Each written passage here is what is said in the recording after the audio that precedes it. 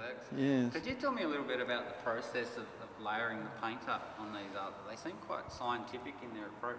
Yes. Well, back in 64, 65, I was doing a lot of silkscreen printing, and a lot of the images there were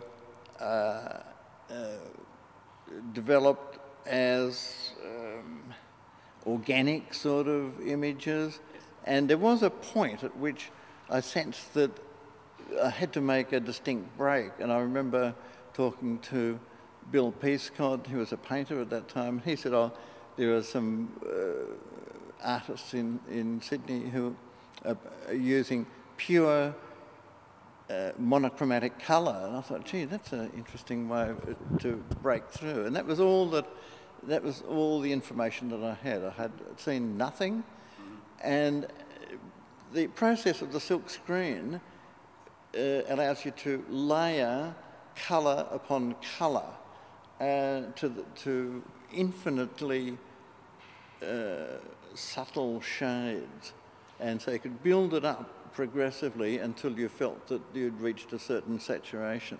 Now, painting like that is a bit different. It's not as it is not as simple to layer glaze after glaze after glaze on it. So it's that's a sort of challenge.